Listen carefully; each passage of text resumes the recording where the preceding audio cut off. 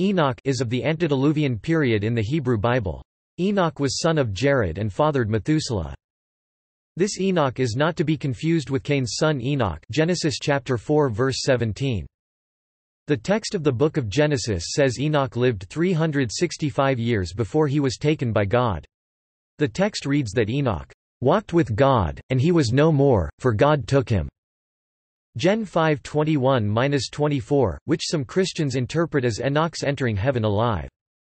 Enoch is the subject of many Jewish and Christian traditions. He was considered the author of the Book of Enoch and also called Enoch the scribe of judgment.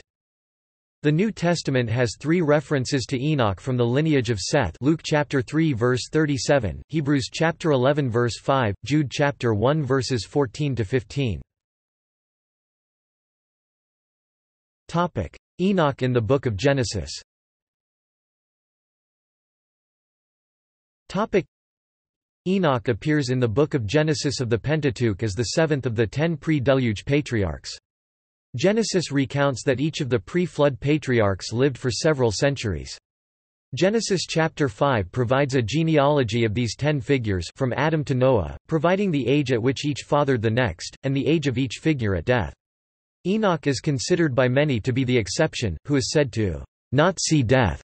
Hebrews chapter 11 verse 5. Furthermore, Genesis chapter 5 verses 22 to 29 states that Enoch lived 365 years, which is shorter than his peers, who are all recorded as dying at over 700 years of age.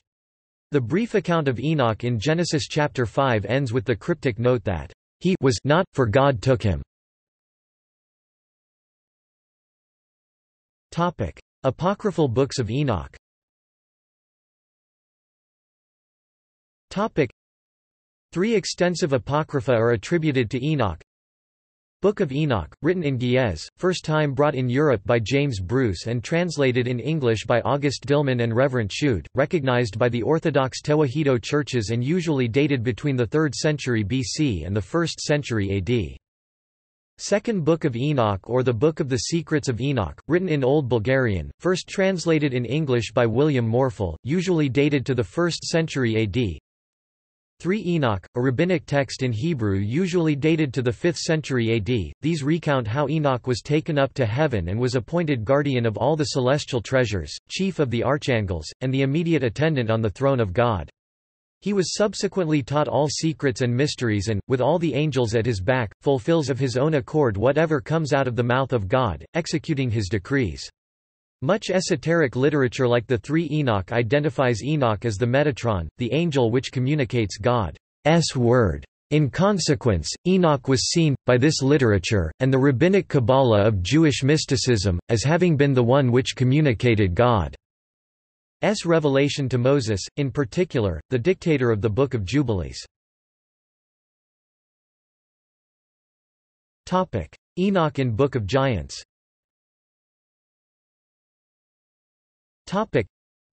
The Book of Giants is a Jewish pseudepigrapha from the 3rd century BC and resembles the Book of Enoch. At least 6 and as many as 11 copies were found among the Dead Sea Scrolls collections. Septuagint.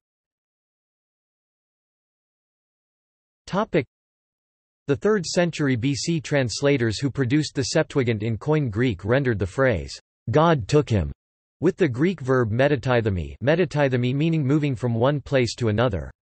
Sirach 44-16, from about the same period, states that, "Enoch pleased God and was translated into paradise that he may give repentance to the nations." The Greek word used here for paradise, paradaisos, was derived from an ancient Persian word meaning, "enclosed garden," and was used in the Septuagint to describe the Garden of Eden. Later, however, the term became synonymous for heaven, as is the case here. Enoch in classical rabbinical literature.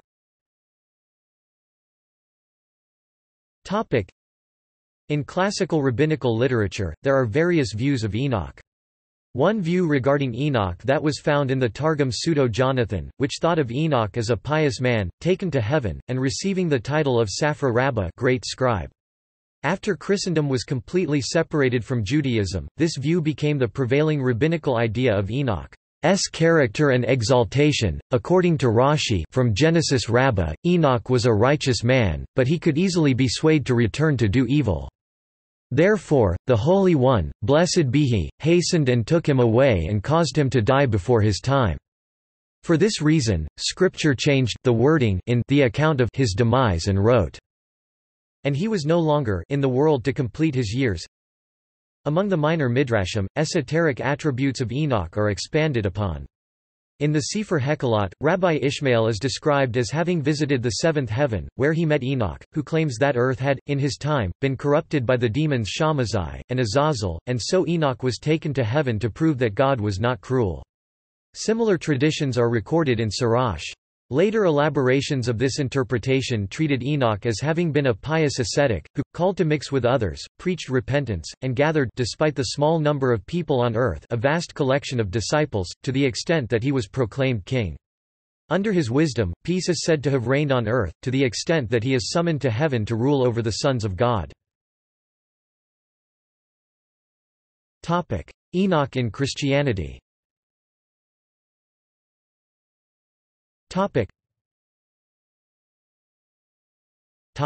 New Testament. The New Testament contains 3 references to Enoch. The first is a brief mention in one of the genealogies of the ancestors of Jesus by Luke, chapter 3 verse 37. The second mention is in Hebrews chapter 11 verse 5 KJV, which says, "By faith Enoch was translated that he should not see death, and was not found, because God had translated him, for before his translation he had this testimony, that he pleased God." This suggests he did not experience the mortal death ascribed to Adam's other descendants, which is consistent with Genesis chapter 5 verse 24 KJV, which says, "And Enoch walked with God, and he was not, for God took him."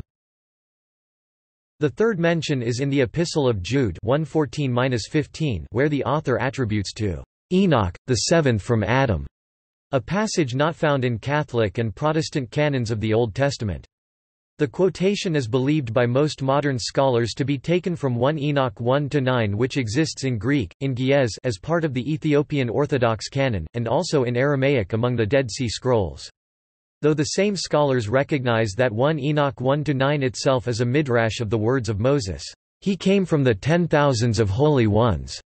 From Deuteronomy chapter 33 verse 2, the introductory phrase, "Enoch, the seventh from Adam," is also found in 1 Enoch 1n. 62:8, though not in the Old Testament. In the New Testament this Enoch prophesies, 2 ungodly men, that God shall come with his holy ones to judge and convict them. Jude chapter 1 verses 14–15. Topic: Influence in Christianity. Topic: In early Christianity, use of the Book of Enoch as a divinely inspired text was widespread, since the canon had not yet been established definitively in the Church. Church fathers such as Justin Martyr, Athenagoras of Athens, Irenaeus, Clement of Alexandria, Origen, Tertullian, and Lactantius all speak highly of Enoch and contain many allusions to the Book of Enoch, as well as in some instances advocating explicitly for the use of the Book of Enoch as scripture. Because of the letter of Jude's citation of the Book of Enoch as prophetic text, this encouraged acceptance and usage of the Book of Enoch in early Christian circles. The main themes of Enoch about the Watchers corrupting humanity were commonly mentioned in early literature. This positive treatment of the Book of Enoch was associated with millennialism, which was popular in the early Church. When amillennialism began to be common in Christianity, the Book of Enoch, being incompatible with amillennialism, started to be rejected widespread, and with the split of Oriental Orthodox from the Catholic Church in the 5th century, usage of the Book of Enoch was limited primarily to the Oriental Orthodox Church. Eventually, the usage of the Book of Enoch became limited to Ethiopian circles of the Oriental Orthodox Church. Another common element that some church fathers, like John of Damascus, spoke of, was that they considered Enoch to be one of the 2 witnesses mentioned in the Book of Revelation. This view still has many supporters today in Christianity. In LDS theology.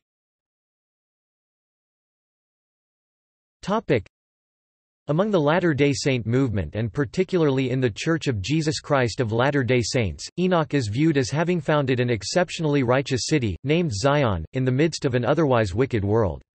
This view is encountered in the Standard Works, the Pearl of Great Price and the Doctrine and Covenants, which states that not only Enoch, but the entire peoples of the city of Zion, were taken off this earth without death. Because of their piety, Zion is defined as the pure in heart, and this city of Zion will return to the earth at the second coming of Jesus. The Doctrine and Covenants further states that Enoch prophesied that one of his descendants, Noah, and his family, would survive a great flood and thus carry on the human race and preserve the Scripture. The Book of Moses in the Pearl of Great Price has several chapters that give an account of Enoch's preaching, visions and conversations with God. In these same chapters are details concerning the wars, violence and natural disasters in Enoch's day, and notable miracles performed by Enoch.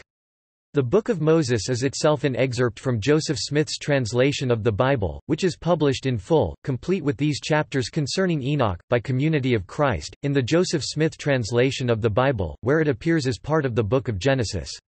D&C 104-24 COFC 107-48-49 LDS states that Adam ordained Enoch to the higher priesthood, now called the Melchizedek, after the great high priest at age 25, that he was 65 when Adam blessed him, and he lived 365 years after that until he was translated, so making him 430 years old when that occurred. Additionally, in LDS theology, Enoch is implied to be the scribe who recorded Adam's blessings and prophecies at Adam Andi Amen, as recorded in D&C 107-53-57 LDS, D&C 104-29b COFC. Enoch in Islam. In Islam, Enoch Arabic, Akhnuk translate. Akhnuk, commonly in Islamic literature, Idris is identified with Idris, as for example by the History of al-Tabari interpretation and the Meadows of Gold. The Quran contains two references to Idris, in Surah Al-Anbiya the Prophets verse number 85, and in Surah Maryam Mary verses 56-57, the Prophets, 21-85, and the same blessing was bestowed upon Ismail and Idris and Zul-Kifl, because they all practiced fortitude. Mary 1956-57, and remember Idris in the book, he was indeed very truthful, a prophet. And we lifted him to a lofty station. Idris is closely linked in Muslim tradition with the origin of writing and other technical arts of civilization, including the study of astronomical phenomena, both of which Enoch is credited with in the Testament of Abraham. Nonetheless, although some Muslims view Enoch and Idris as the same prophet while others do not, many Muslims still honor Enoch as one of the earliest prophets, regardless of which view they hold. See also Adam and Eve LDS Church entering heaven alive Metatron Notes References External links The descendants of Adam, the legacy of Cain, the souls Elijah and Enoch Catholic Encyclopedia Enoch 1914 Andrei A. Orlov Essays on 2 Enoch, Enoch as the heavenly priest, Enoch as the expert in secrets, Enoch as the scribe and Enoch as the mediator ed. Philip P. Wiener Dictionary of the History of Ideas, Cosmic Voyages 1973 Dr. Reed C. Durham, Jr. Comparison of Masonic Legends of Enoch and Mormon Scriptures Description of Enoch 1974.